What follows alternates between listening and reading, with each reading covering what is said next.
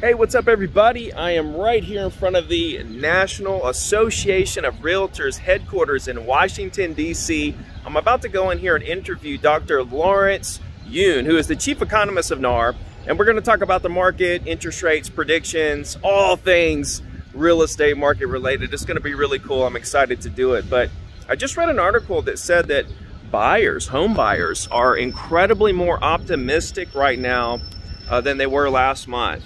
There was Fannie Mae actually came out with this report, and they said that it went from 12% of buyers to 22% of home buyers that want to buy houses are more optimistic and feel like mortgage rates are going to be easing down.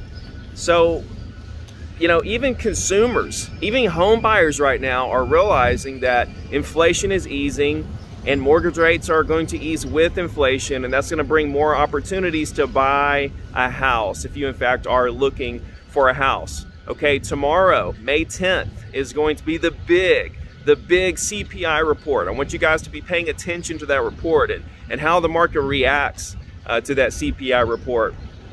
I think that this is a very exciting time because in a lot of markets, prices are rising, and a lot of markets, prices have stabilized. Very, very few markets, prices are declining.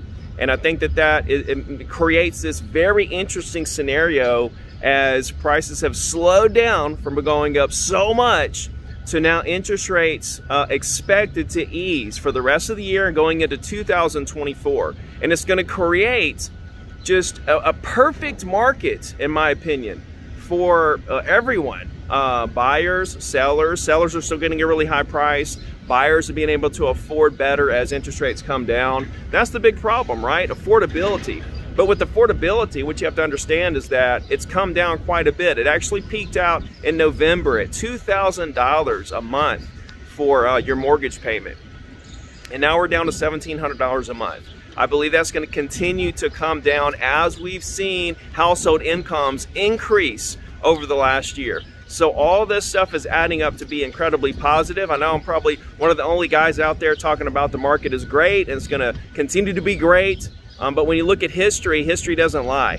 And when you've seen the situations where we've had these huge run-ups in real estate, followed by the market slowing down but not going negative time after time after time again. And this last run-up wasn't even, it was a run-up and it was a big one, but we've seen bigger, right? And the only one that actually took us out was the 2008 crash, which was, of course, led down by real estate. So super optimistic about the future here. Excited to go in here and interview Dr. Yun about all of this stuff and get his take.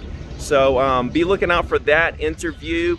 And I'll see you guys in Richmond tomorrow. I'm driving from DC to Richmond today to speak tomorrow. So if you're going to be there, looking forward to seeing you. And until next time, we'll see you on the next video.